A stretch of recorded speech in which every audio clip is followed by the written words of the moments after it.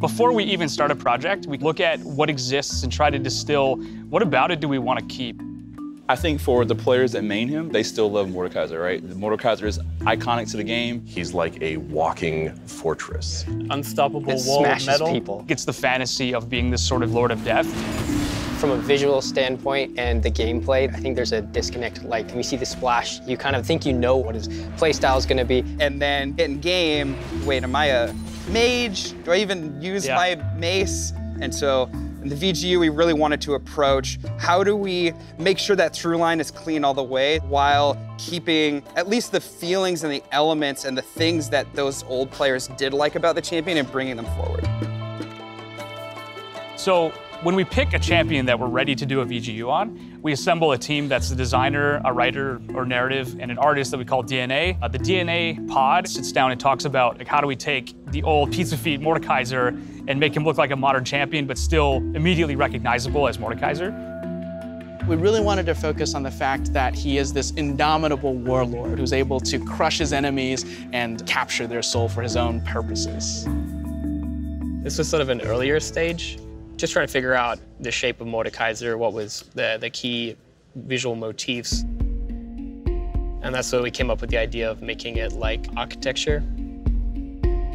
We looked at his entire kit very, very closely to see if there's anything we should bring forward, like the ultimate.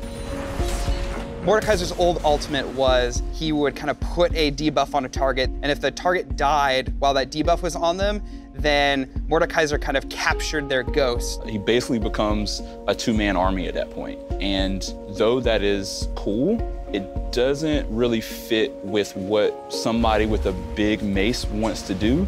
It still takes away from the thing that you want to do with him, which is to dominate people with Mordekaiser, not have Mordekaiser command someone else to dominate. In Slack today, and then go through a skin.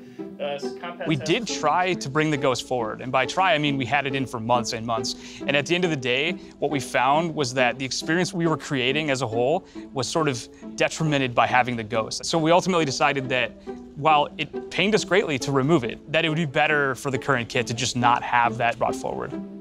Overall, we wanted to deliver on like the core of what we believe Mordekaiser to have been all along, which is this like death archon. In this particular case, I think you could represent Lord of Death anywhere on the kit, but the obvious spot to attack from is the ultimate.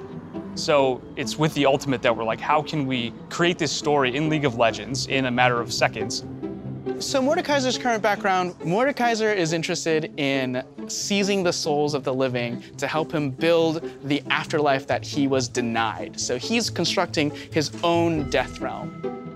In terms of gameplay, Mordekaiser can choose a victim to bring with him to the Death Realm, and they are cut off from their teammates completely. So the Death Realm is just another interaction layer of the game. So I can't see anybody in the Summoner's Rift layer, and no one in the Summoner's Rift layer can see me in the Death Realm layer. So now all of the things about using my teammates, getting knockups or heals or stuns or all that stuff is gone. It's me versus Mordekaiser, Mordekaiser versus me. Well, another thing we wanted to keep in mind too is the opponent side of it. We didn't want this spell to just feel like a death sentence of Mordekaiser casts this on me, I just actually die and there's nothing I can do about it, which is why there's still a fight. There's really cool plays of flashing over a wall to get away from him, or if you are really crafty, kind of outsmart him, and having that goal can allow the enemies who get pulled into the Death Realm to still have a fighting chance against him. I feel like with the update, this is a great opportunity for us to sort of reintroduce League of Legends players to Mordekaiser.